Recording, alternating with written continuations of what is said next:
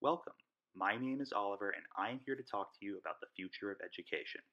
This presentation is about open educational resources and how they can help students overcome obstacles and transform the world.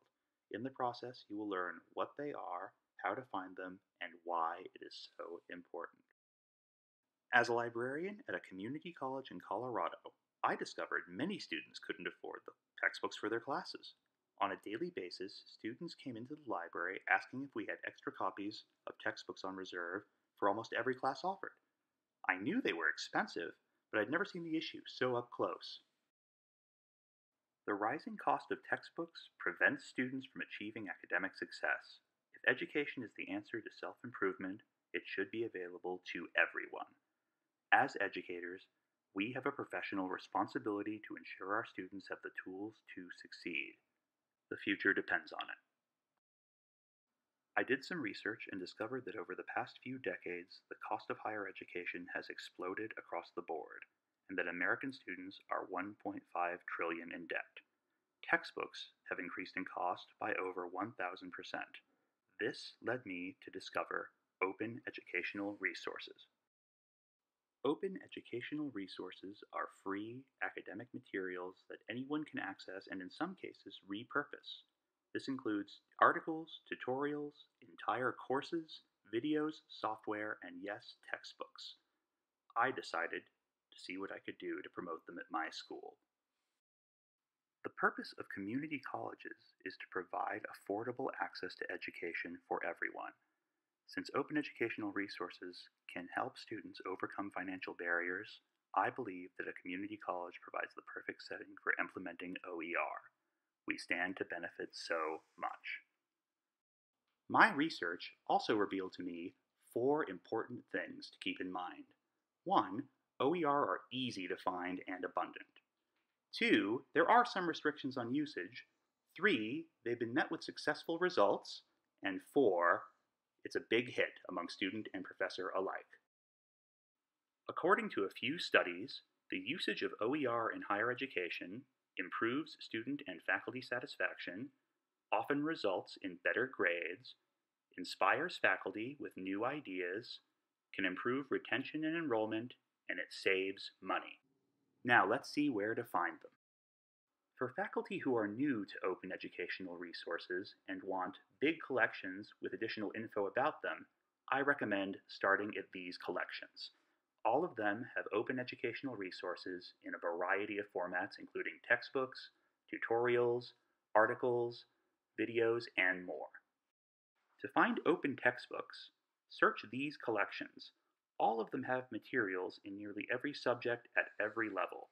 In some cases, you can even edit and repurpose them to fit the needs of your students and departments. In addition, you might even increase retention and student satisfaction. To find scholarly articles, take a look at these collections of open access journals. Open access journals have sometimes been met with skepticism, but this is very unjust. They improve scholarly research by bypassing the restrictions of traditional scholarly communication, and they're available in nearly every subject.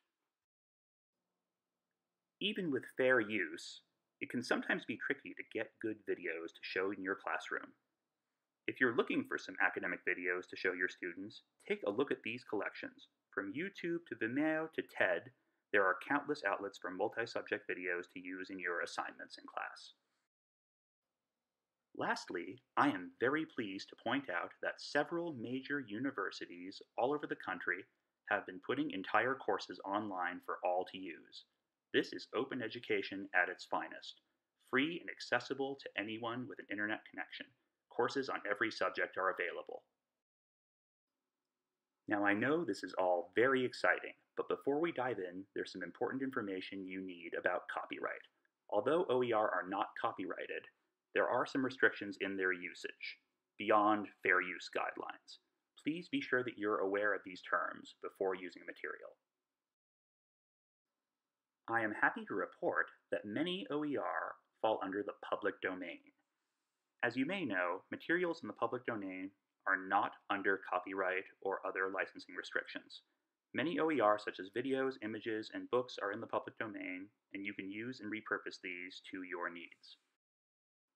By far, Creative Commons is the most common type of license for open educational resources. There are different types of Creative Commons licenses, such as for non-commercial use only or no adaptations or derivatives, but most of them require you to cite the creator using an attribution statement, or giving credit. With easy access and flexible restrictions, it's no surprise that OER are increasingly popular. The OER Commission in Colorado was put together by the Colorado Department of Higher Education to promote its usage in colleges and universities. Because of this, we'll be seeing a lot more OER in higher education. Now, what can community college faculty do to advance open educational resource use in higher ed?